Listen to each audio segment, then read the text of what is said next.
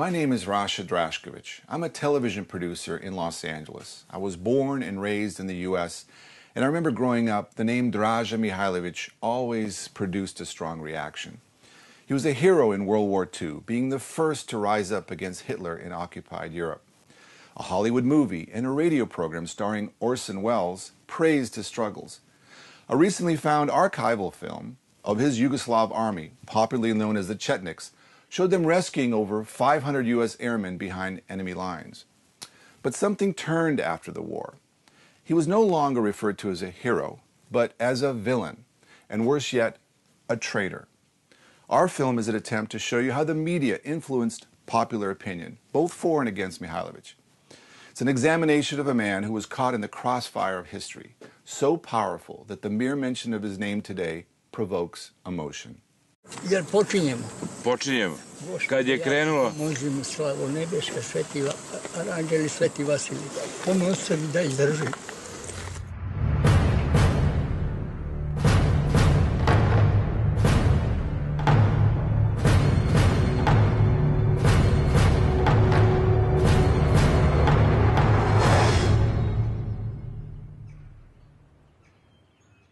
This is the Ravna Gora Plateau in western Serbia. The history of this mountainous region is one of struggles against invaders. Not far from here, the Serbian army won the first big battle for the Allies in World War I. But in 1941, Serbia was part of Yugoslavia, which was overrun by the German army.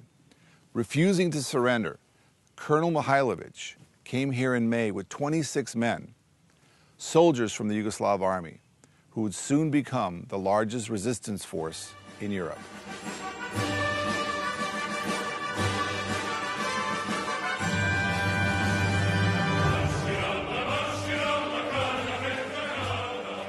Kada se pojavio, na primjer, gorski car na Ravnu Goru koji nije porobljen, Draza Mihailović koji nije dozvolio da se porobi njegova cela vojska i da se okupira cela Srbija, srce Srbije, Ravna Gora, Sulobor i Jelica. On jednostavno, kad je čuo da su se predali, on rekao ja neću da se predam Nemcima.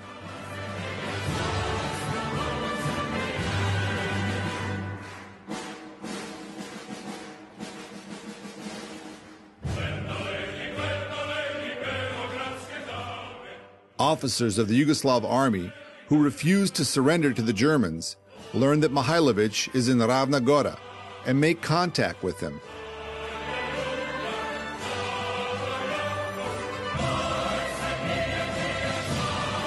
He will lead them in the next 4 years, waging a guerrilla war against the Axis. Mihailovich will launch attacks on German communication lines. He will infiltrate his agents into German collaborationist ranks. By 1942, he will raise the largest Allied army between London and Cairo.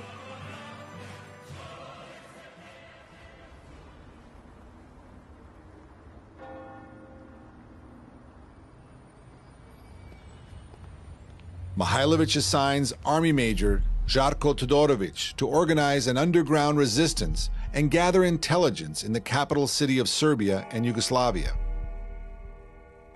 Todorović forms the Belgrade Command and recruits students from the Democratic Party.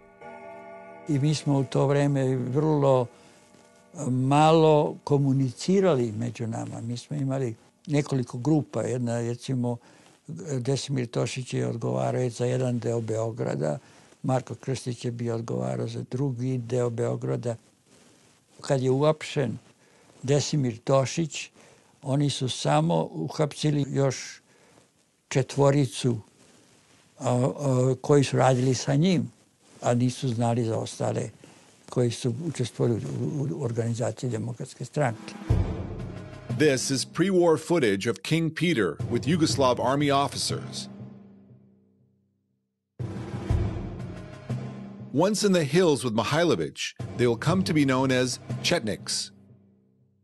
Their clean-cut image will change dramatically. Many will don peasant clothing as their uniforms wear out. They will grow beards in keeping with the Serbian guerrilla tradition, but they will formally continue to be officers of the Yugoslav army.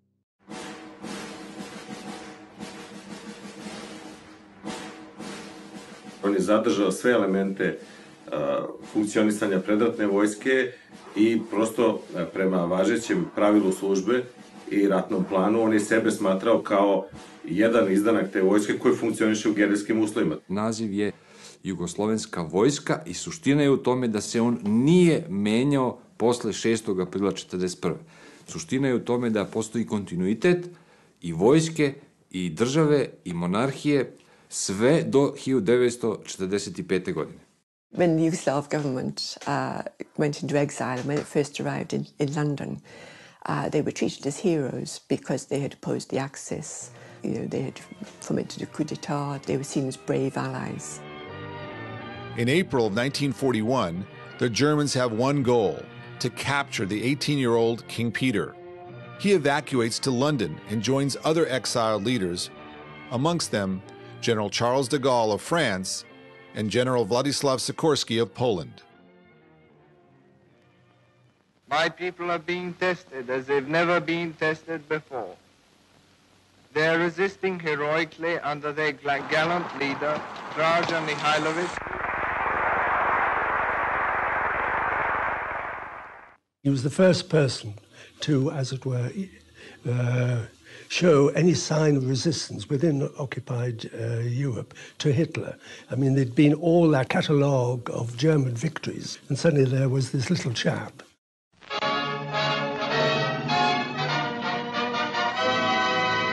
With Vincent Price as our master of ceremonies, David Brookman and the Treasury Orchestra and Chorus, and starring Mr. Orson Welles in Violet Atkins' story of unconquered Yugoslavia, the Chetniks. Termin četnik ima, dakle, dugu istorijsku tradiciju. To je termin koji je vezan za istorijski kontekst borbe srpskog naroda za oslobođenje. The Chetniks.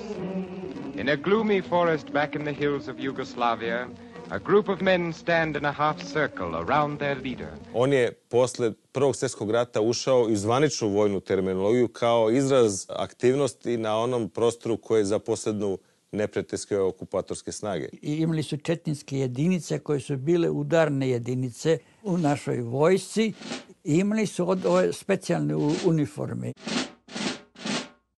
To su bile jedinice za specijalne namene. Oni su preformirali nego što su komandosi britanski formirali nešto. To su jedinice koje su nastale kao potreba za vođenje specijalnih operacija u pozadini neprijatelja. Before the outbreak of the war, General Charles de Gaulle argued against the Maginot Line, a series of fortifications and tank obstacles as the French army's plan to stop the pending German attack. He was proven right. Germans overran France in a matter of weeks. Mihailovich faced the same situation in Yugoslavia. He criticized the Yugoslav version of the Maginot Line. On je napravio jedan referat i podneo je ministarstvu vojske, a Milan Nedić je bio ministar vojske. I Milan Nedić njega osudi zbog toga na kućni zatvor. Nedić blocked Mihailovich's promotion to rank of general in 1939, arguing that his guerrilla strategy undermines the Yugoslav Maginot defense against the Germans. In 1941, General Nedić will witness the failure of his Maginot concept. Došli smo u jednu vrlo zamršenu situaciju u kojoj su dva srpska oficira izabrala dva različita puta. General Nedić saradnje sa Nemcima, pri čemu je i on bio svestan da na kraju rata Nemci neće biti pobjednici i da će njemu biti suđeno. General Nedić, like Marshal Pétain in France, decides to yield to the Germans. On August 31st, 1941, he forms the Serbian government of national salvation, recognizing German authority.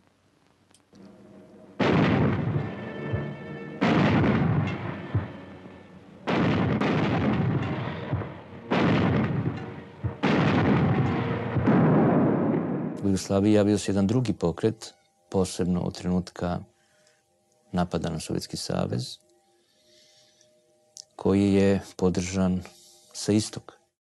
They are the members of the Communist Party of Yugoslavia, headed by Josip Broz, known as Tito. The Communist Party of Yugoslavia organizes a guerrilla force, the Partisans.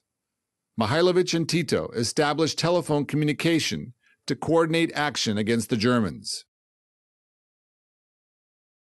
Treba shvatiti jednu stvar. Pokret Draže Mihailovića je uglavnom bio vođen od oficira.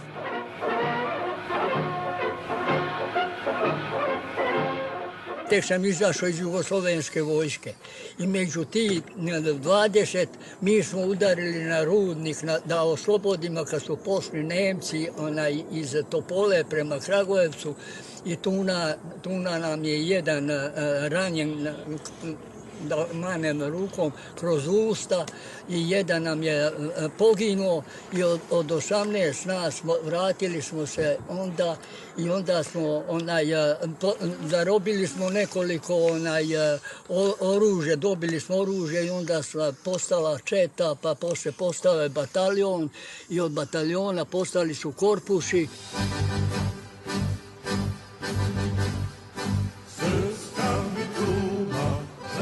Mihailović's men, commanded by the youngest lieutenant colonel in the Yugoslav army, Veselin Masita, take the town of Loznica from the Germans. Masita dies while charging German lines, but the first town in occupied Europe is liberated.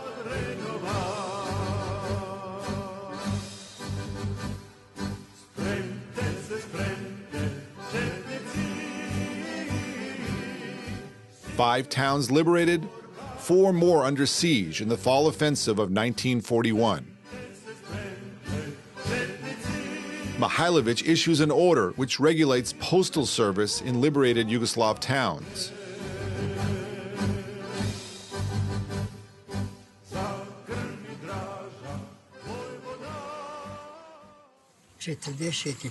godina na Čumićima smo zajedno vodili borbu kad smo ubili 9 vojnika i 3 oficira. Opredelenje je bilo sada ko će da ide na jednu stranu, ko će na drugu. Ja sam se opredelio za moju zakletvu i otišao sam, a mnogi su se opredelili tamo i posle su prišli mene, ima 4 koji su prišli meni, na primjer, bacili petokraku, a postavili krunu. Tito je tada bio u stvari u neku ruku podređen, jer on je dolazio kod Draže u štab da pregovara, a ne Draža kod njega.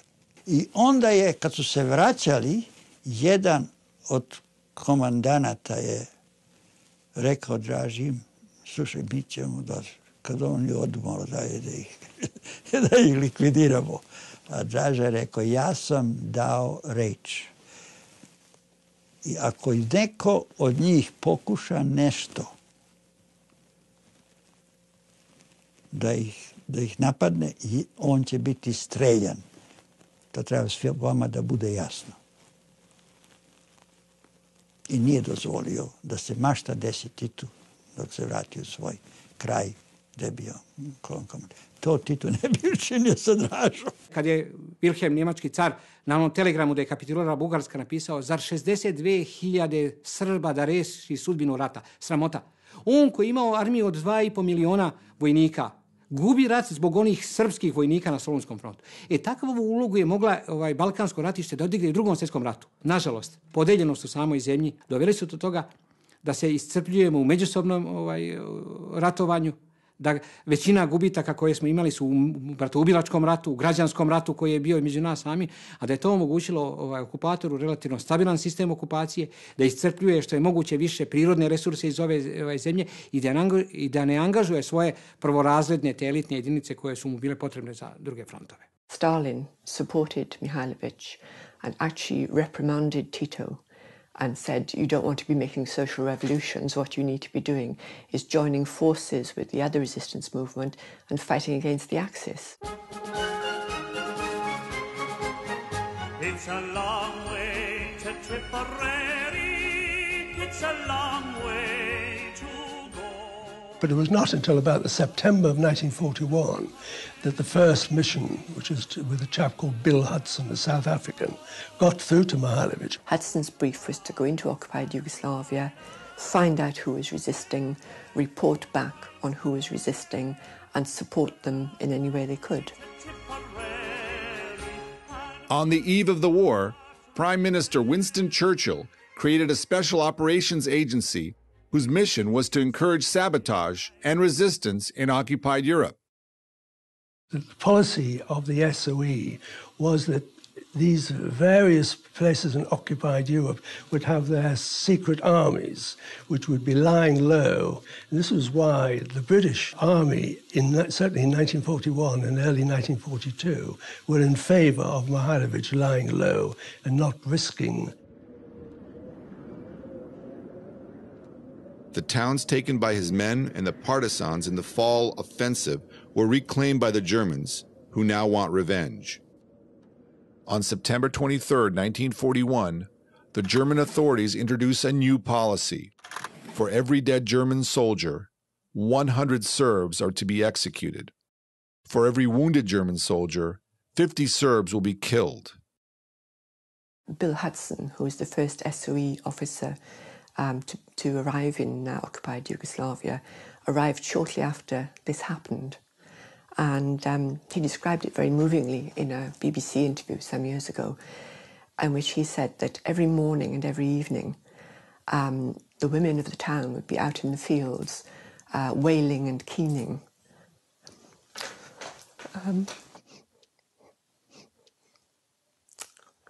I'm terribly sorry. That's caught me unawares. But mourning, they were mourning every night and every evening. And he said it was a terrible sort of atmosphere. And it affected Mihailovich very badly.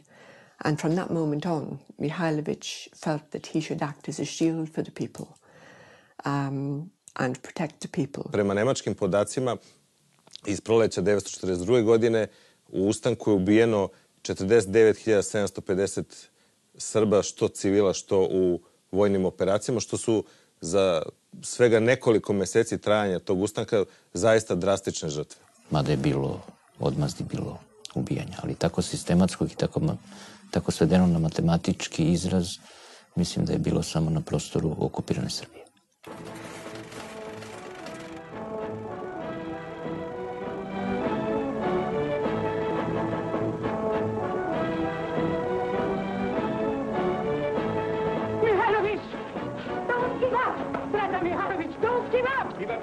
In an effort to stop the reprisals, Mihailovich offers to meet with the representatives of the German army.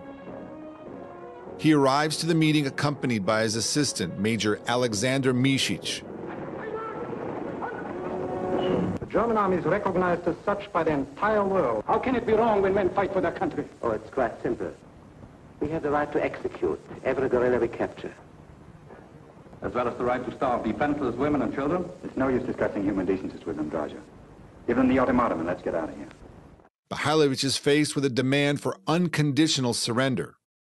He refuses and immediately notifies London.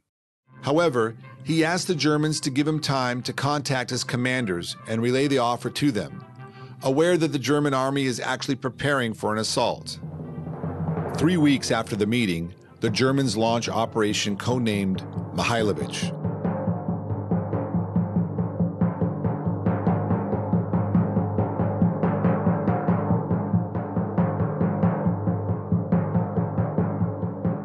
They print a wanted poster with a reward for Mihailovich's head of 200,000 dinars.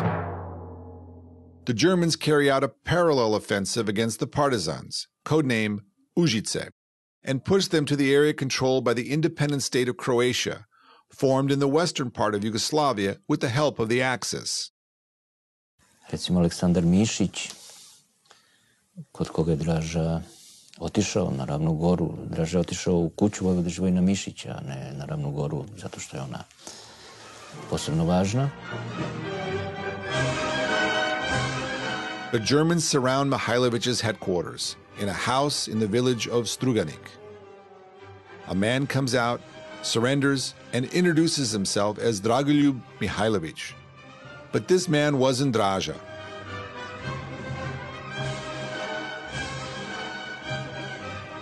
The man pretending to be Draza was Major Alexander Misic. Mihailović's assistant and the son of General Misic.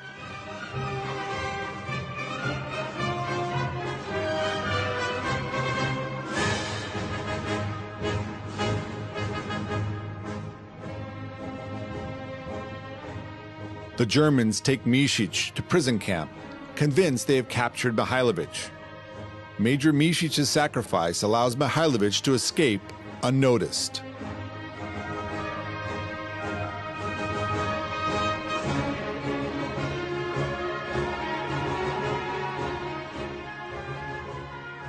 Amerikanci su jugoslovensku vladu u izbjeglištvu, samo kralja Petra, koji je ugošćen na najvišem mogućem nivou u Americi, i generala Mihailovića i njegov pokret smatrali savezničkim pokretom. King Peter, boy ruler of Yugoslavia, meets President Roosevelt for the first time. Only 19, the young king comes to seek aid for Yugoslav guerrillas waging war against the Axis.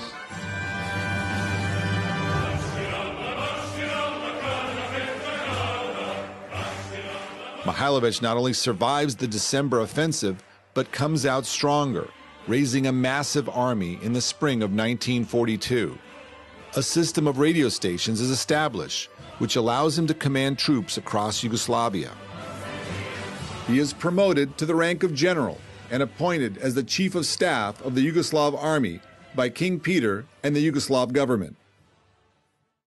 It was at the behest of the British that the Yugoslav government in exile appointed Mihailović as their Minister of War.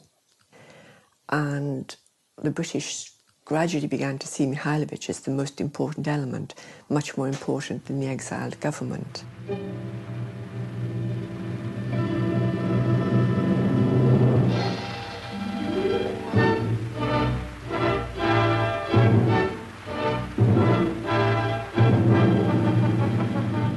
In 1942, Mihailović emerges as the hero of the European resistance.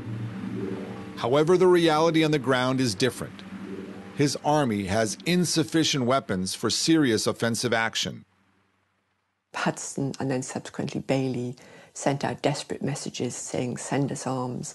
If you can send enough arms, Mihailović can raise thousands of people, but you need the arms to supply them for resistance, and also to show them that we're serious, to demonstrate to Mihailović that we really mean that we want to support him. I know that there were commitments made by Roosevelt at the time. I felt as though events subsequent to that sort of overran those commitments. It was largely symbolic. We weren't in a position at the time to follow up much in the way of material support to the resistance. In fact, it will be some time before we can do that. Mihailović has to avoid action against the Germans because of reprisals. He has no weapons coming from the British. It is time he uses his pre-war nemesis, Nedić.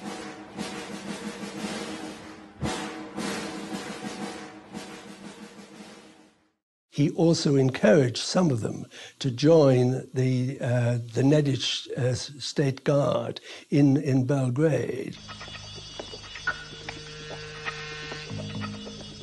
Zato što je to jedini način da on pribavi ne samo oružje, nego i informacije. He was very, very careful and very adamant when he was instructing his own people to do this, that they should always bear in mind that they were his people, not Nedić chetniks, and that when he gave the signal, they were to desert Nedić and come to him in time for the general rising. Još jedan izvor oružja, a to je bilo više 42. godine, je bio od strane Srpske državne straže,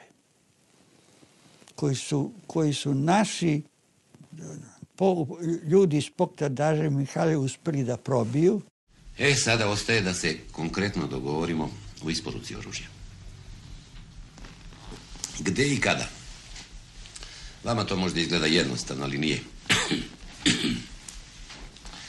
Ne vole Nemci te igre ispod žita, tako da moramo biti sasvim diskretni. The partisans employed exactly the same tactics because in their area, of course, they had the Ustasha forces. and when it suited them, they ignored them or made accommodations with them or infiltrated them, because that was just as useful from the partisan point of view as the Nedić forces were from the Mihailovich point of view. World War II Yugoslavia witnesses the greatest number of different armies and factions. Serbia alone has 12. One of them is the pre-war Chetnik organization led by Kosta Milovanović Pečanac, who held the title of Vojvoda, a Serbian military leader from the Balkan Wars and World War I. Pečanac decides to join Nedić in recognizing German authority. Mihailović clashes with his forces, but also uses them to legalize some of his units and procure weapons in 1942. Prisustvo tih četnika, dakle vladinih ili nacionalnih, onih četnika koji su u službi okupatora, dalo mogućnost Mihailovićevoj organizaciji da preživi nemački napad decembra 1941. godine i da se deo njegovih snaga, kako se kaže, legalizuje kroz ove snage. Ali to je bilo samo tokom zime 1942. godine.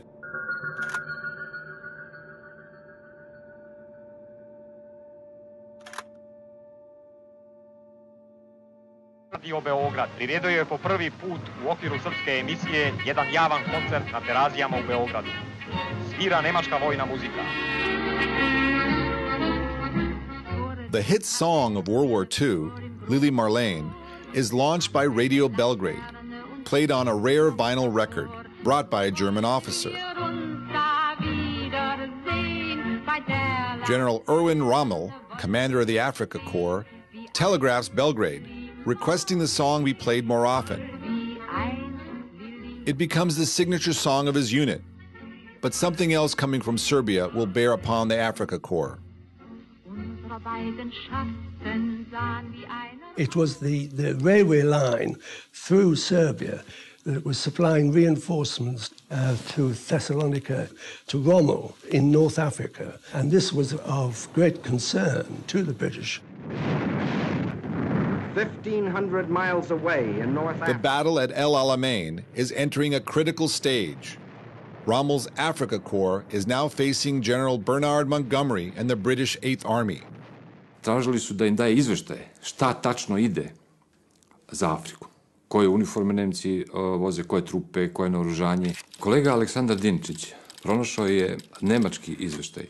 Izveštaj grupe Vineke, koja je pratila diverzantsku grupu Gordon, četničku, odnosno jugoslovenske vojske. Prema tom nemačkom izveštaju, grupa Gordon je izvela 1499 uspešnih diverzija i sabotaža tokom 1942. i u prvoj polovini 1943. godine. Metoda je bio da se sipa pesak u ulje kojim se podmazuju osovine točkova na vagonima.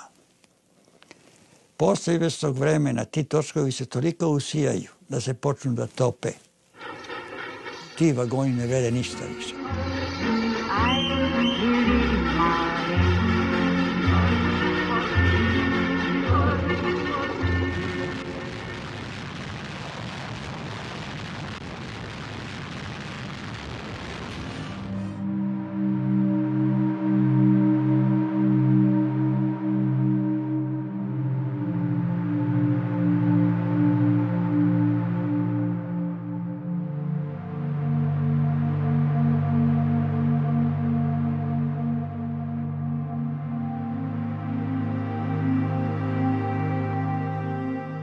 Germans organized exhibits starting in the summer of 1942, ridiculing Mihailović's actions.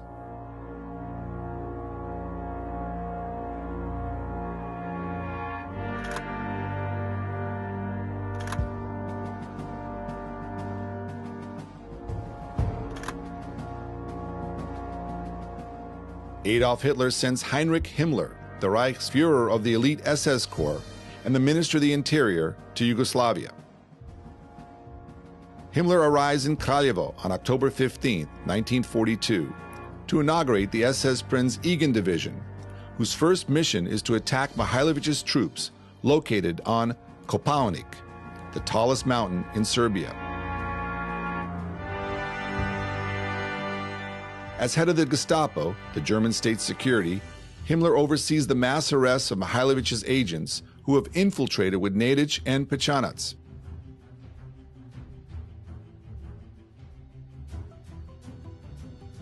Gestapo's code name for Mihailovich's secret army is DM organization. Unfortunately, many of these people wound up in camps and being deported to Mauthausen as a result of being perceived as infiltrators and spies. Porodica Draže Mihailovića je bila uhapšena. Kogod je bio od oficira dokazan u neku ruku po kriterijuma Gestapoa da je recimo bio u nekoj značajnoj funkciji Draže Mihailović, on je bio streljan. Ukoliko bi ih otkrili da su pripadnici jednog ili drugog pokreta, toliko su pre stradali. I Mihailovićevi ljudi i komunisti.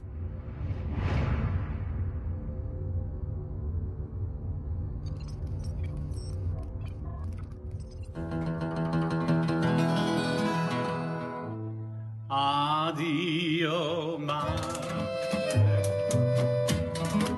adio ljubavi, za navek idem,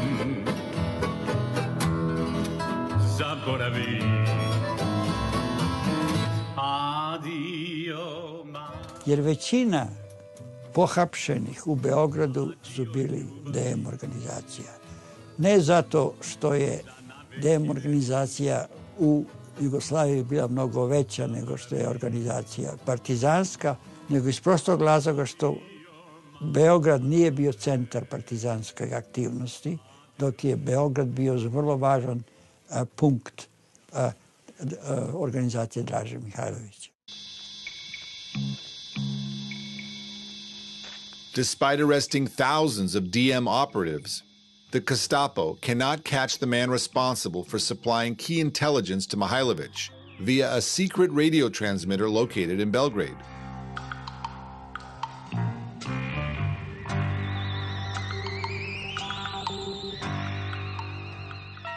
In the early 1970s, a Yugoslav television series on the war showed acts of sabotage, but only those of partisan agents who had infiltrated the Nedić ranks. Any specific actions by Mihailovich operatives were credited to the partisans. Specifically, in one episode called The Radio Station, the writers relied on the Gestapo files on Žarko Todorović. Kapetan Todorović.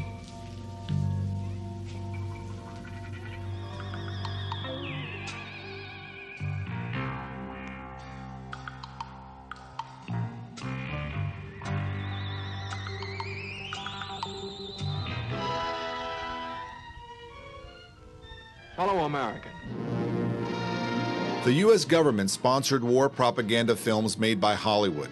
They supported all allies, including Yugoslavia, with Mihailovich as a focal point. Comic books offered stories of the general and his brave men to the American public, describing him as the Yugoslav MacArthur.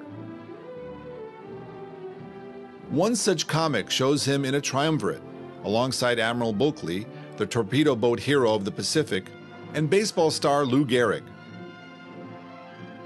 Perhaps the most interesting is the participation of Orson Welles as voice actor and Vincent Price as narrator in a radio program called Chetniks, sponsored by the Department of Defense. Welles is coming off the success of Citizen Kane and his radio drama War of the Worlds. You are now each of you a member of the Chetniks. There is no life for you now but implacable war on the Nazis.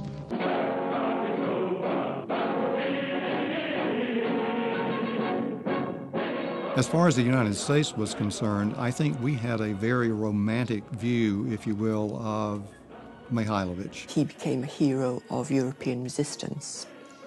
And, it cheered people up. It made people feel that there was a bit of light at the end of the tunnel. U tom smislu razvila se i propaganda o herojstvu, o mitskim borbama, o Jugoslovenima koji u planinama ratuju sa nemačkom silom i tako dalje. What his activities were exaggerated, but that helped because at the time good news was such a premium and people like Churchill enthused about it. For his efforts in fighting the Axis, Time magazine nominates Mihailovich for Man of the Year in 1942.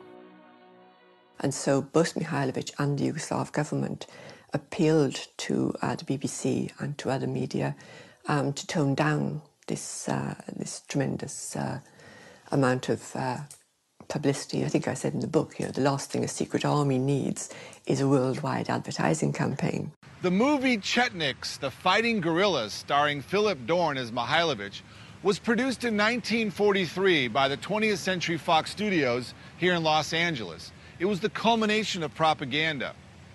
The movie premiered in Chicago in April of 1943, and Mayor Edward Kelly proclaimed that day Chetnik Day in honor of Mihailovic.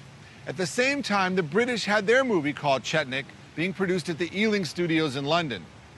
However, at the moment of all this glorification, one of Mihailovic's allies decides to accuse him of collaboration. The Soviet Union actually offered the Yugoslav government in exile to send in a mission with a Soviet officer to join Mihailovic, which the Yugoslav government was quite enthusiastic about it. However, the British were not very keen on the idea of a Soviet agent being dropped into Mihailovic for a number of reasons, predominantly probably because the British felt it was their show. They wanted to be in charge and they didn't want the Soviet Union interfering with it. In much the same ways later on, they were not terribly keen on the Americans interfering in Yugoslavia.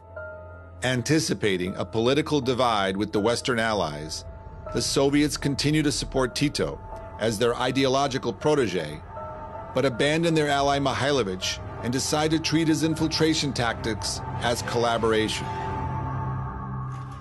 Braćo četnici, čujte me! Sad je trend da trgnemo mačeve. Jest! Trenutak odluke pred nama. Zajedno sa nemačkim snagama. All right, let's stop the film. Zadaćemo im smrtni udar. After the war, two blockbuster movies filmed in Yugoslavia, starring Orson Welles and Richard Burton, played a major role in shaping public opinion. However, these movies were also hiding one of the biggest secrets in communist Yugoslavia: Tito's deal with the Germans. Und wenn sie dann schön eingekesselt sind, dann greifen wir gleichzeitig von allen Seiten an. Orson Welles plays a Chetnik again, this time as a collaborator who offers the Germans a deal at Neretva River. In reality, it is the partisans who offer the Germans a deal, in anticipation of an Allied landing. An Allied invasion was Tito's greatest fear, because if an Allied invasion happened, then it would give the opportunity for Mihailovic, who had far more forces than he had, to become prominent. The partisans are chased down to Neretva by the Germans in Operation Weiss, meaning white, intended to destroy them. Once Tito learns that the British are drawing up plans for an invasion together with Mihailovic, he decides to send a delegation to the Germans. Three of their top leaders actually went and met up with German officials and actually went to Zagreb and were allowed to visit girlfriends and go to the cinema and to visit their families. Gilas, Popovic and Velebit were involved in the March negotiations and negotiated with Germans at increasingly high levels. A truce was agreed where they would not fight the Germans. This suited the Germans because it freed them up. They could then turn on Mihailovic's forces and wipe them out. At one stage, it seems that the partisans even suggested to the Germans that if there was an Allied landing, they might join forces with them. That may be a bit of PR on behalf of the partisans to make their negotiations more successful. At Neretva, the British still have no contact with Tito, who is getting dangerously close to the Germans. However, he will soon get British support at Suceska, a battle depicted in the second movie, starring Richard Burton as Tito. Hitler naređuje svojim generalima von Leru i Littersu novu ofanzivu protiv partizanskih snaga. Odmah opkoliti, uništiti partizanske udarne jedinice i njihovog vođu Tita. Tako je počela po angažovanosti ljudi i ratnih sredstava operacija najvećih razmjera nazvana Švarc. Tokom planiranja operacije Švarc, u tom prvom planu, u čijem diktiranju učestvovao i lično Adolf Hitler, partizani nisu spomenuti. Plan se odnosi samo na uništenje četnika. The Germans were planning Operation Schwarz against the chetniks. Every possible effort was being made to ensure the Italians did not know of Operation Schwarz.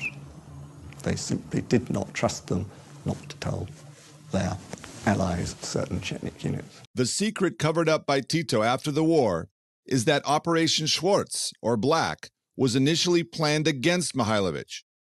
How did an operation to capture Draza turn into the biggest battle between the Germans and partisans? Kada su Nemci 17. maja produžili svoj napad i na partizane, pošto su oni u međuvremenu upali u četničku teritoriju. Kad su već upali u tu teritoriju, Nemci su odlučili da unište jedne i druge, a i inače stalno je iz Berlina dolazilo upozorenje da se sa bandama ne pregovara, već da se one uništavaju. Toga dana je prema Đilasu Broz izjavio: tako nam i treba kada verujemo Nemcima. Na početku operacije Schwarz, Mihailović je izbegao nemački obruč, to od strane njihove najbolje jedinice Prve brdske divizije, samo za 2 sata. Kod Đalovića, Klanca, kod Brodareva, povukao se dakle na sever. 2 sata posle njegovog povlačenja, obruč je bio potpuno zatvoren. Tu se vidi koliko je Draza Mihailović bio ovako, imao koncepcije koje su za gerilu značajne bile. Oni nisu uhvatili skoro nikoga. Oni nisu uspjeli da okruže i unište ni jednu jedinicu jugoslovenske vojske.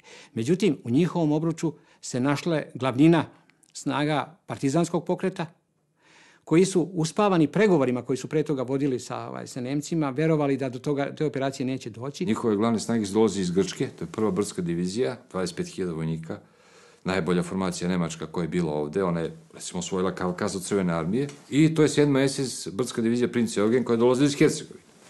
Tako kada je 17. maja 1943. godine počeo taj napad Nemaca i na partizane u operaciji Schwarz, oni su uporno pokušavali da se probiju na jug i uporno su nailazili na najjače nemačke snage i masakrirani su. The partisans are hit with the largest German offensive to date in the Balkans. He has lighted a fire which will burn. Winston Churchill delegates a special assignment to Captain William Deacon, his confidant and assistant in writing the history of England. He arrives with the first British mission to Tito. Deacon arrived right in the middle of this encirclement. Partisans escaped very, very narrowly. Mr. Churchill planned a wonderful trip for us, particularly for you, his personal friend. Yes.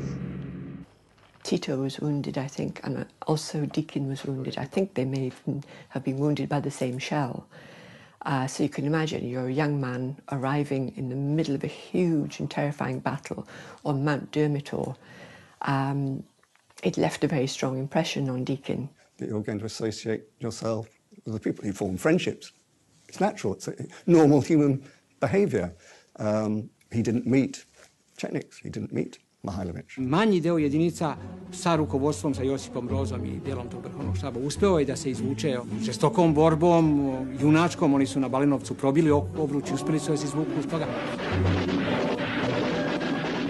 Ali su u obruču ostale većina jedinica, ostale je centralna bolnica, ostali su ranjenici, ostale je negde oko, po nemačkim izveštajima, oko 5700 izbrojanih leševa i oko 4000 procenjenih. Tako da su bili strašni gubici, potpuno neprimjereni prema gubicima nemačkim i angažovanih snaga pod njihovom komandom, koji su oko 500 gubitaka imali u toj operaciji.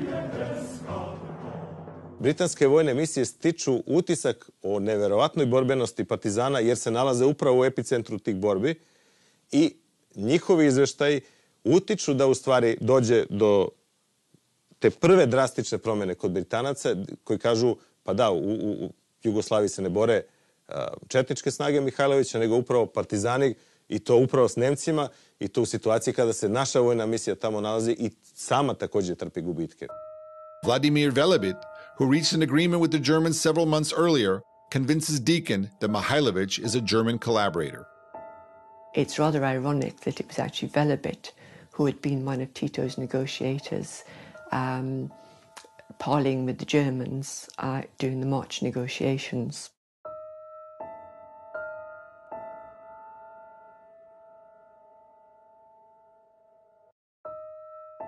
Operation Schwarz didn't destroy Mihailovich, but it did damage him in the eyes of the British, who now take note of the partisan guerrilla activity. In 1941 and 1942, they advised Mihailovich to lay low. Now they want him to take overt action. The Intelligence Center, located in Bletchley Park outside of London, houses a supercomputer, which is able to decrypt the German secret code Enigma. This gives the British a better picture of activity on various front lines, including Yugoslavia.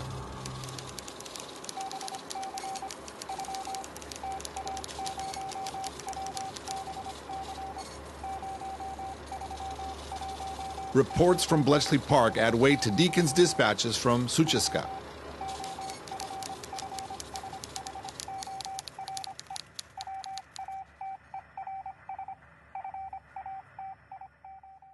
He initially started out advising all the time that the support for Mihailovich should be maintained.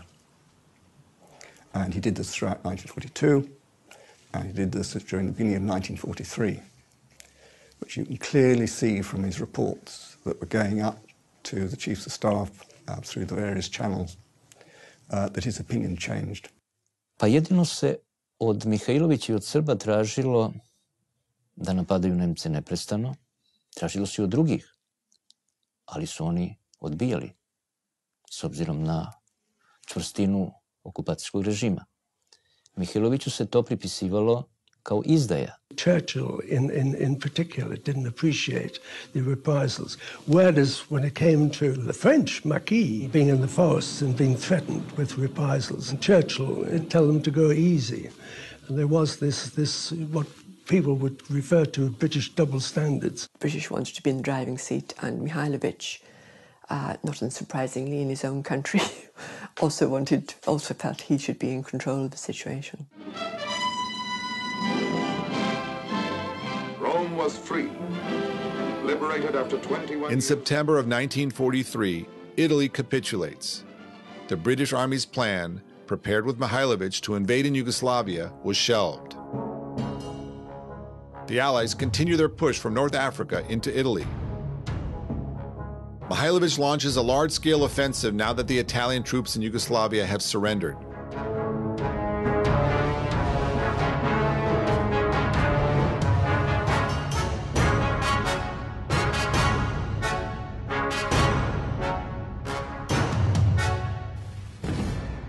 Recently discovered documents from the Bundesarchive show that the offensive's ultimate goal was Sarajevo, held by the Germans and the independent state of Croatia forces, the Ustashi. In spite of the now tense relations with the British, SOE paratroopers, commanded by Brigadier Armstrong, the new head of the British mission to Mihailovich, participate in the offensive, fighting alongside chetniks.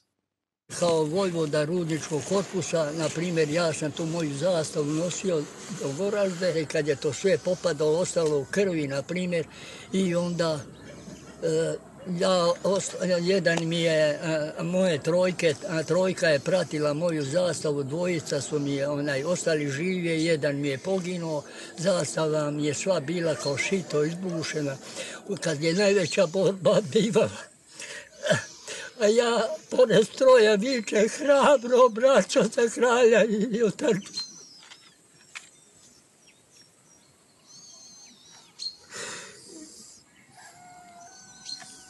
I nikad ne prežaljavam moju braću. Ne mogu da je prežalim.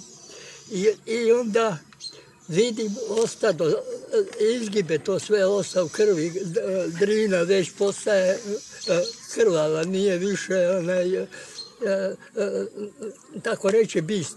Unfortunately, the BBC broadcast a report of all this action that had been taken and the Visegrad Bridge being blown up and so forth, and attributed it all to the partisans. To say that Mihailovich's forces were disappointed would be an understatement. The BBC had a fairly crucial role in the whole business of information or disinformation.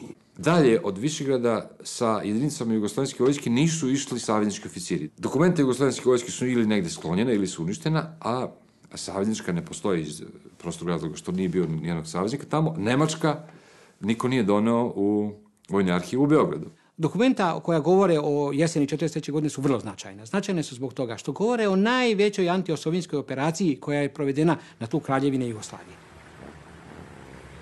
Kompletne osovjetske formacije povlače se dalje prema Sarajevu i prave novu, praktično posljednju liniju odbrane u pravcu Sokolac, Mokropale. U međuvremenu Nemci dovode pojačanja, čak iz Albanije dovode 92. motorizovani puk, to im je bila interventna jedinica za Balkan. Jugoslovenska vojska počinje artiljerijsku pripremu, gađajući Sokolac, a odlučujući napad bio je zakazan za 22. oktobar 1943. godine u ranim jutarnjim časovima.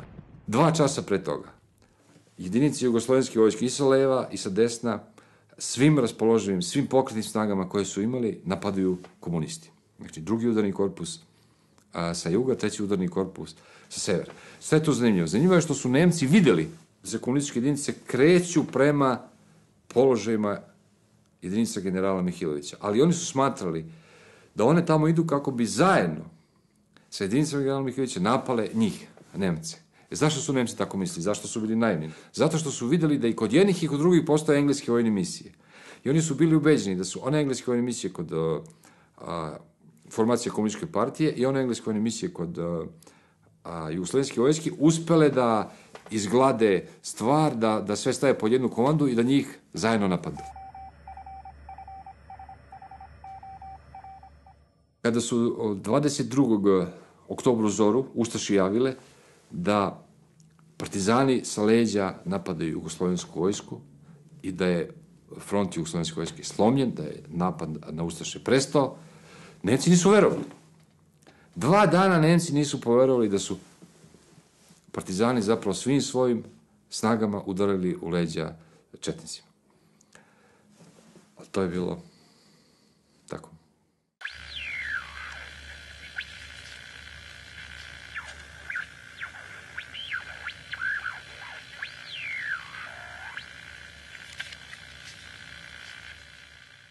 I don't think anyone reading this material could come to anything other than the conclusion that it was the partisans who were providing most of the resistance to the Germans, and that's why I have no doubt whatsoever that Churchill took the decision to support the partisans. Ja ne mislim da je on na osnovu tih podataka doneo svoju odluku, nego su mu oni samo poslužili da unapred donetu odluku opravda. American President Woodrow Wilson was the greatest advocate of the creation of Yugoslavia at the end of World War I.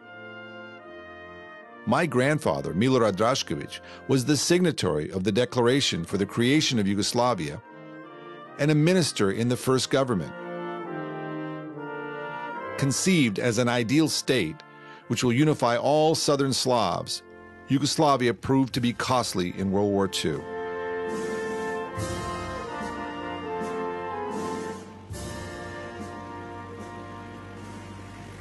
The policy of killing and expulsion of Serbian civilians in the independent state of Croatia weighs heavily on Mihailović, who has to uphold his constitutional oath and defend Yugoslavia while protecting Serbian interests.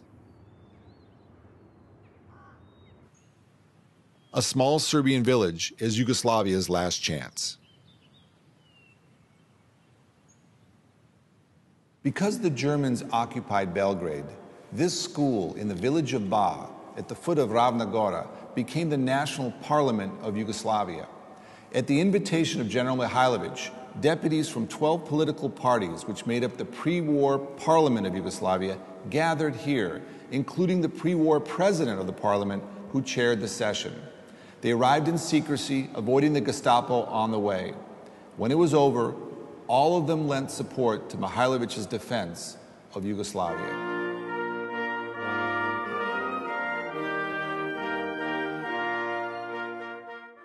Oni su govorili da treba Srbija da bude od Đevđelije do srpskih Moravica. Bili su ekstremni nacionalisti, dok smo mi bili za demokratiju i istovremeno smo bili da se održi Jugoslavija, da se kažne svi oni koji su učinili zločine, ali da se održi Jugoslavija kao država. There were still suggestions all the time that perhaps there could be spheres of influence, where the Chetniks would have their sphere of influence there, and the partisan, they would just steer clear of each other. But by the end of 1943, Churchill took the decision, no, it's not going to work.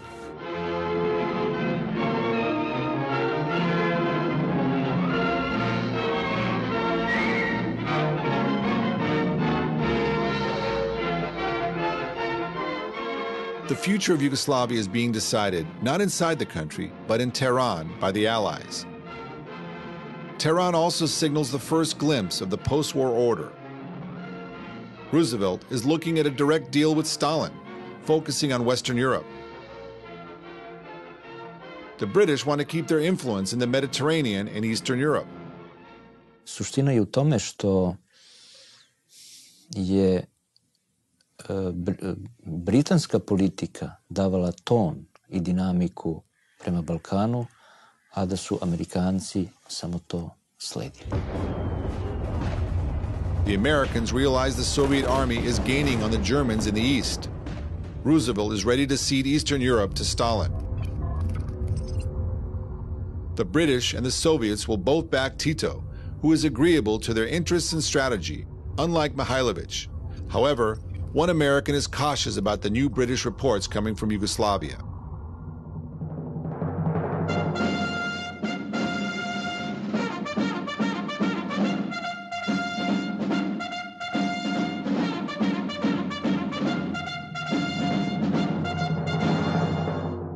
The head of the Office of Strategic Services, General Bill Donovan, sends the first American mission to Mihailovich, headed by Lieutenant Colonel Seitz and Captain Mansfield. The American mission is formally under British Brigadier Armstrong. And Armstrong, undoubtedly acting upon orders that he had been given, held Seitz and Mansfield to a very close leash. He didn't allow them much freedom of action. They soon wearied of that, deciding they weren't being of much use there, and decided that they would make a tour of their own, which they did through a sizable area in Serbia. Mihailovich appoints Captain Borislav Todorovic, his liaison officer with Allied missions, to take the Americans on a walkabout tour. They traveled everywhere to see how many men were there that were fighting for Mihailovich. Who were they? Because they couldn't see it with their own two eyes.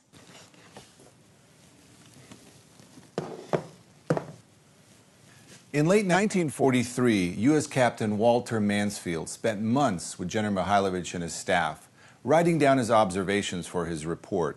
Here are just a few of his excerpts.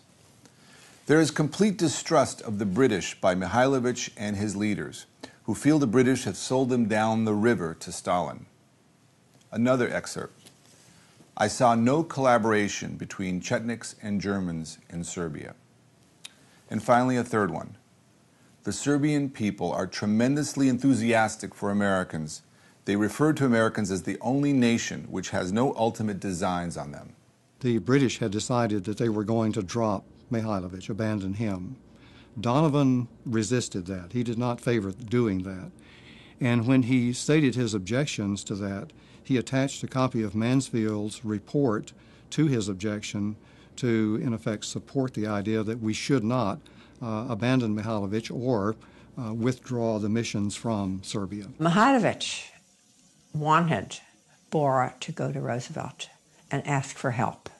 Ahead of us are much bigger fights. We and our allies will go into them as we went into Sicily, together. And we shall carry on together. After submitting their reports to Donovan, Seitz, Mansfield, and Todorovic are presented with a gift from President Roosevelt. It was about that time when the Four Freedoms had been printed, which I had the original, in Serbian. Roosevelt had done it in Serbian. And he personally gave the Four Freedoms to be given to Mihailovich. The Four Freedoms were painted by the American artist Norman Rockwell and published in a special edition of the Saturday Evening Post.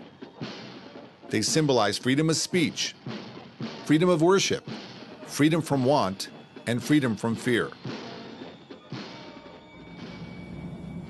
But while he gifts Draza with art, Roosevelt sends weapons to Tito using American planes stationed in Italy.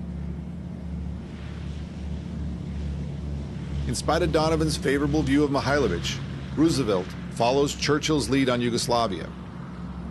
Admiral Bulkley, who once graced the same comic book cover with Draza, is sent to help the partisans, who are now on the Adriatic coast. He is accompanied by the great American director John Ford. In Ford's authorized biography, Bulkley testifies as to American split loyalties. Quote, Ford was anti-communist and supported Tito's rival Mihailovich. Tito was a full-blown commie. Mihailovich was the good guy. Unquote. One of the most outspoken officers from OSS who went into the partisan side and who was very openly pro-partisan was the movie actor Sterling Hayden. In his initial report, very flattering about the partisan movement. Even he came to view later, and he said that the idea that there is liberated territory in Yugoslavia by the partisans is, in his words, pure bunkum. That's his phrase. Not a military phrase, but that's his phrase. So the idea that Tito is the liberator of Yugoslavia, I think, flies in the face of the evidence that is there.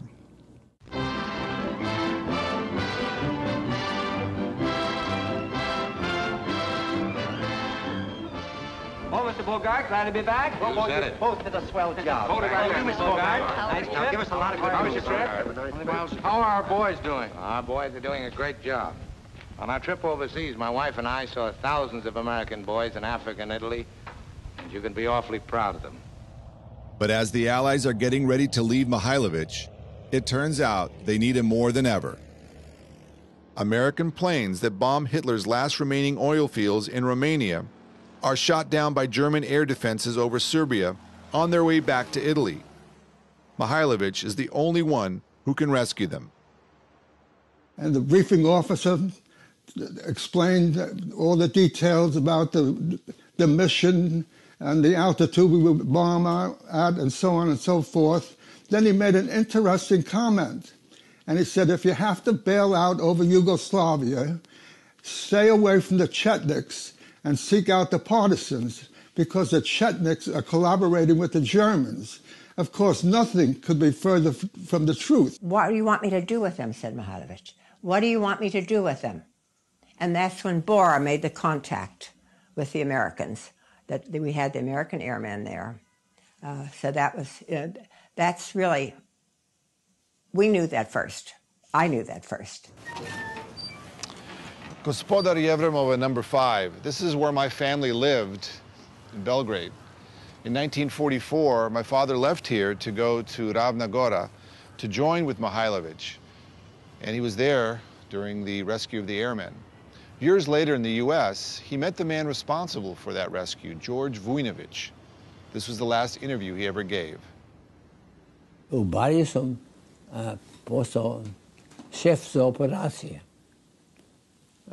Za sve te avione I podučavanje I treniranje I sve planovi. It was just so well planned by George Vujnović. He was the architect of this great escape. Kad su Englezi to saznali, oni su rekli Churchill da ne može da Vujnović ide kod Draže. I ja sam onda išao tomu generalu čiji su to vojnici bili I kaže, ja ne mogu ništa da radim, jer to je englesko područje. Ja kažem, to su vaši vojnici. Da li su to engleska komanda tamo, to ne je ferma. I on je rekao, ja ću onda poslati avione da ih skupi.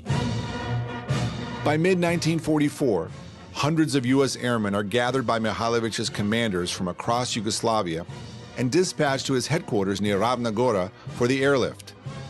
The operation, codenamed Halyard, was classified until recently. Halyard is significant for another reason. The Americans had a camera crew filming the operation. It is the only footage of Mihailovich shot during the war.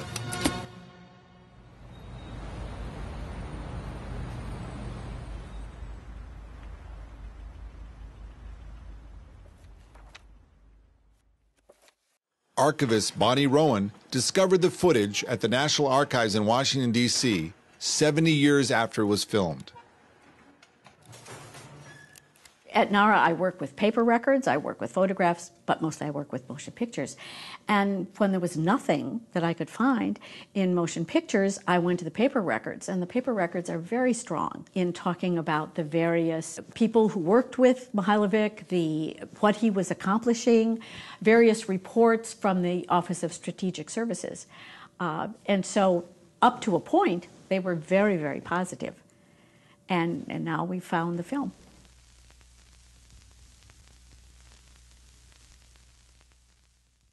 As the Americans are arriving, the last representative of the British mission leaves Mihailovich's headquarters. It was a very meticulous combing through of many different film reels before we actually uncovered these particular shots.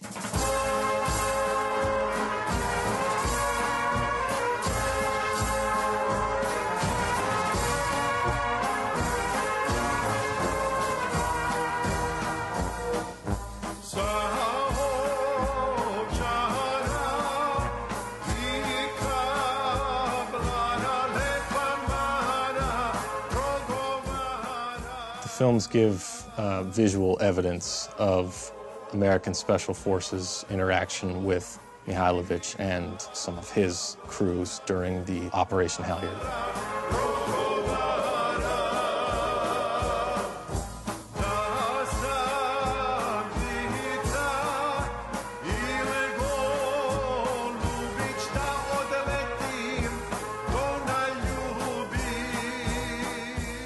A 10-year-old boy comes running up yelling, Nemci, which meant Germans. Well, the chetnik that was with me handed me a homemade hand grenade. I don't know whether I was more frightened of the hand grenade or the Germans. And we went up into the hills, and 2 minutes later, the Germans came by, 2 truckloads.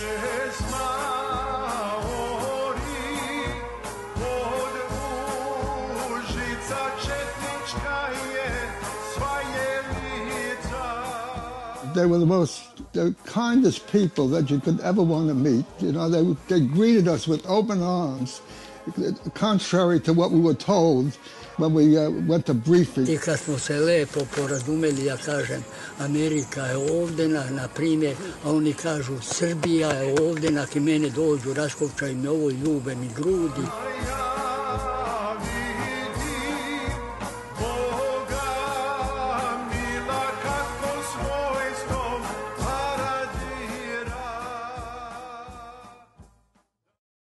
In spite of support from political parties in the country and from the government in exile, Mihailovich receives a blow from which Serbia and Yugoslavia never recover.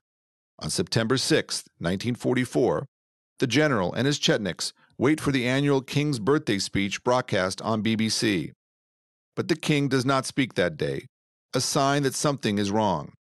He makes the speech 6 days later, but the subject matter is anything but celebratory. Under pressure from Churchill, the now 21-year-old King Peter publicly disavows General Mihailovich and throws his support behind Tito. Saznali smo u Bosni, kad sam ja rekao kralju Petra, ako si ovo rekao, izdao ovaj proglas, što se nisi ubio, nego si Srbiju sranio.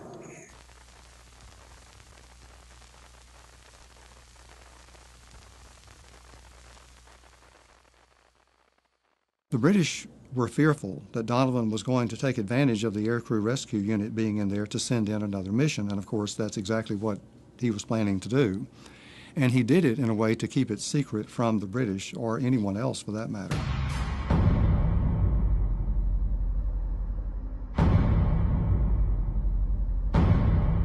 Donovan conceives of Operation Halyard as a cover for Operation Ranger. The two operations overlap. This is why Colonel Robert McDowell can be seen in the footage featuring the rescue of the airmen. However, he is there for an entirely different reason. The Germans still held communication routes in major towns in Serbia, but they know they are fighting a losing war.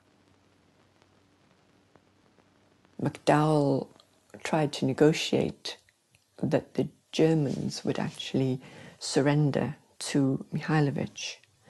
And he had a meeting with Mihailovich. I actually met someone who was present at that meeting.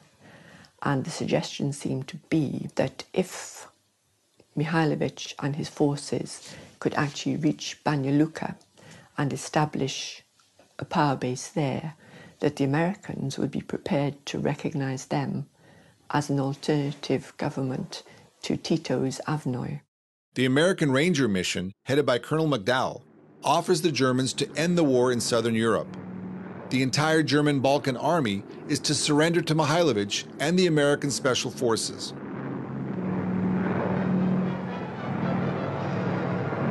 They had plans of using the Chetnik headquarters as a home base to send units into Eastern European countries. To govori o tome da je Mihailović, što aktivno, što pasivno, kontrolisao ipak veći deo teritorije Srbije. Donovan receives orders from President Roosevelt to withdraw McDowell from Yugoslavia. Roosevelt assures Churchill this will happen shortly, but McDowell decides to extend his stay. And McDowell and his people make a wide survey of the area. They go into different parts of the country. And what they find is that the partisans are overwhelmingly turning their supplies and their energy toward the nationalists, the chetniks, not the Germans.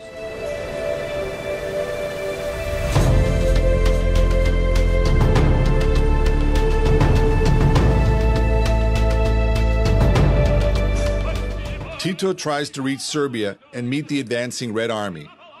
But the Soviets are first met by Mihailović's men on the Danube.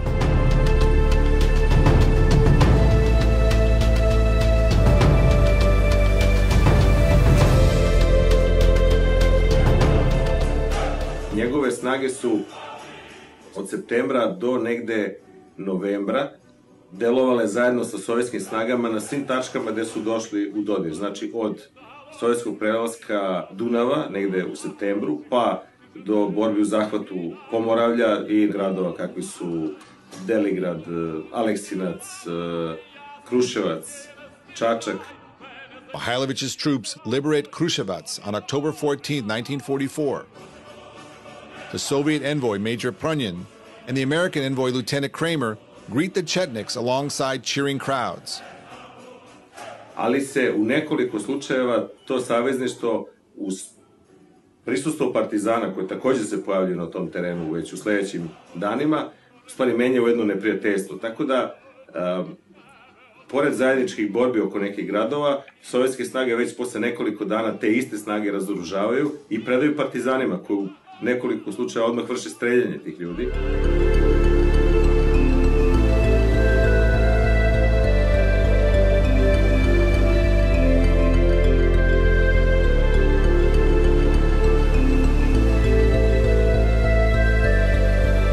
O tome postoje jasne analize koje pokazuju da bi pokret otpora bio mnogo efikasniji da je vođen pod jedinstvenom komandom, da je bio koordinisan sa ostalim snagama antifašističke koalicije i da je iskoristio prave trenutke za otpor. I on je, da bi izbegao sukob sa Sovjetima, koje je smatrao i dalje svojim saveznicima, odlučio da se povuče u Bosnu.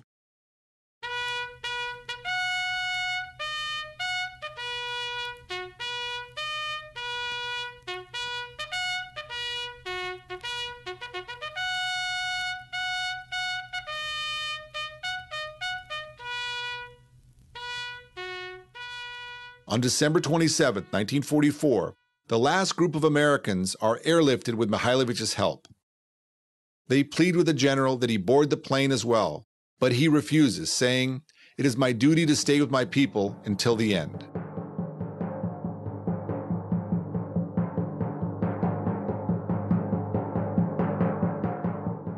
Američka praktičnost da dođu do cilja najjednostavnijim putem i na najkraći mogući način, u stvari pobedila sve ostale strategije koje su predlagali Britanci, a koje su uglavnom imali kontekst možda čak i Prvog svjetskog rata. Znači dejstvo iz Mediterana nekako u središte Evrope. Amerikanci su procenili da je to najefikasnije ako se učini od severa Francuske direktno u srce Trećeg rajha.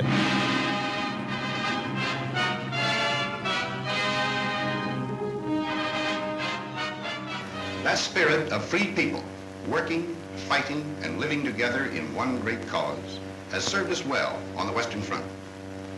We in the field pray that that spirit of comradeship will persist forever among the free peoples of the United Nations.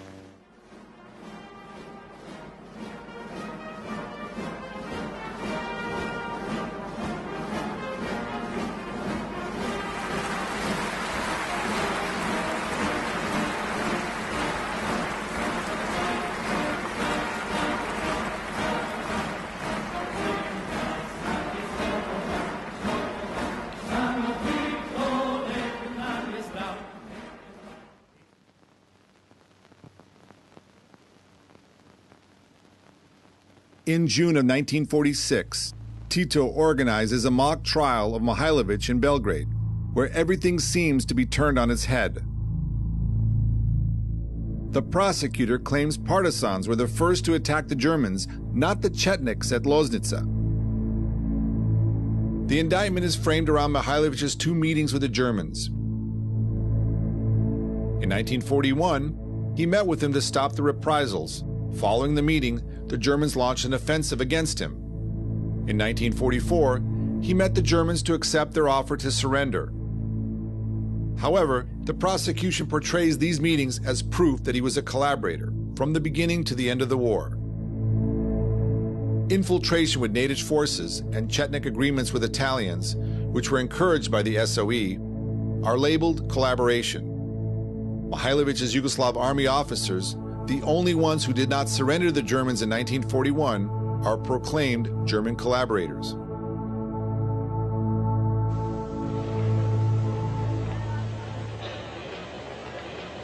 To je Draza Mihailović. Bio je osnivač četničkog pokreta pod prividnom tezom da okuplja snage protiv okupatora. A kada je Komunistička partija Jugoslavije pozvala narod na ustanak, on je stupio u saradnju sa nemačkim i italijanskim okupatorima. The Cold War is starting, and the trial witnesses unexpected, bizarre moments. The Western allies, which helped install Tito a year earlier, are now being targeted by the prosecution. McDowell and the heads of the British missions, Hudson, Bailey, and Armstrong, are accused of being too close to Mihailovic during the war and of conspiring with him against the communist revolution. All 3 heads of the British mission, who argued with Mihailovic over strategy and inactivity, offered to testify on his behalf in Belgrade, but are denied.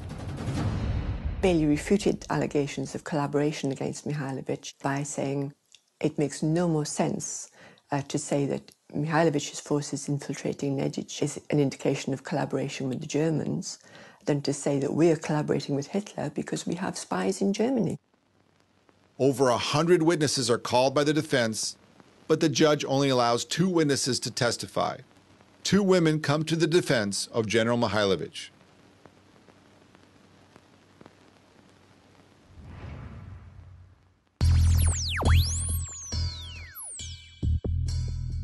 The film of Mihailovic's trial is the first theatrically distributed Yugoslav production after the war. It will play a key role in the creation of a new ideology, providing the blueprint for numerous World War II movies filmed during Tito's rule.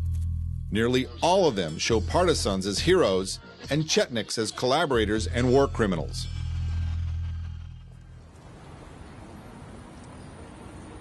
While Mihailovic was on trial in Belgrade, he was praised in New York City. American journalist Dorothy Thompson organized a commission for a fair trial of General Mihailovic, which held a week-long series of hearings examining evidence in Mihailovic's favor. The New York County Lawyers Association opened its doors to have the hearings held here from May 13th to 18th of 1946. Those hearings were chaired by Arthur Garfield Hayes. Hayes was a founding member of the New York County Lawyers Association and also was famous for defending the Scopes, Scottsboro, and Reichstag trials. Hayes' association with Thompson and her popularity raised the public profile of the hearings. Thompson, the leading journalist of her era, was the first foreign correspondent expelled from Germany by Hitler. Katharine Hepburn portrayed her in the movie Woman of the Year. The Commission of Inquiry, organized by Thompson and presided over by Hayes, is made up of judges, attorneys, United States senators, and congressmen. We protested in front of the Yugoslav embassy. We sent letters to the Yugoslav embassy saying we wanted to testify on behalf of Mihailovich, and we were denied. More than 20 airmen and officers testified in person, and more than 300 affidavits were submitted in evidence, all asserting that General Mihailovich was an ally. General Mihailovich was awarded medals by Generals de Gaulle and Sikorsky for his struggle on behalf of the Allies. At the recommendation of General Eisenhower, President Harry Truman posthumously awarded Mihailovich the Legion of Merit Medal for contributions to Allied victory. It is the highest award an American president can bestow on a foreigner. The award was immediately classified. It would be interesting to know what Mihailowic's thoughts were at the end. You have here an individual who, in 1941, when England had no allies on the continent, threw in his lot with Britain. And to believe that he then, in 1943 and 44, when the war was clearly being won by the Allies and lost by the Germans, would then throw his lot in with the Germans is inexplicable, and that makes no sense. Deco moja, sad vam se predstavlja kralja Petra, vojnik, rudnički vojvoda Goškog cara Draže generala, koji kroz svoj život oplakuje tužnu majku Srbiju, svetlu krunu Karađorđevića, Gorskog cara Dražu generala i svoju ljubljenu zastavu, što je nisam s kraljem Petrom na Oplencu razbio. Nikada, ni sa jednim neprijateljem, nisam zaključio nikakav sporazum. Viktor Svetski odneo je mene i moj rad.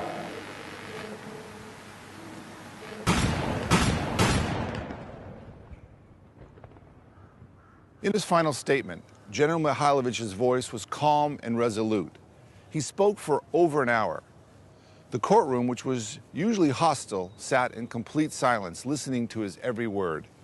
When he was done, he walked back to his chair and waited for the verdict. Guilty, death by firing squad. A few days later, he was buried at an undisclosed site. Mihailovich's Yugoslavia was sold to Stalin. Draza had to disappear. Nobody needs heroes when the war is over. They're expendable. But some, the very few, are never forgotten.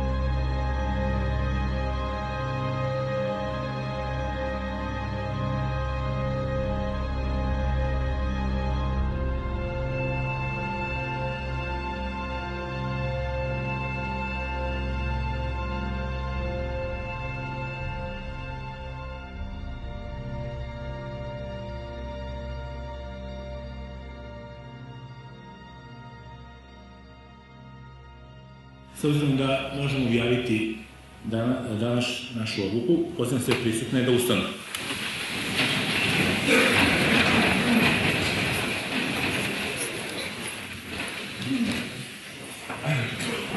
Nakon većine glasanja, ovo je studirano rešenje.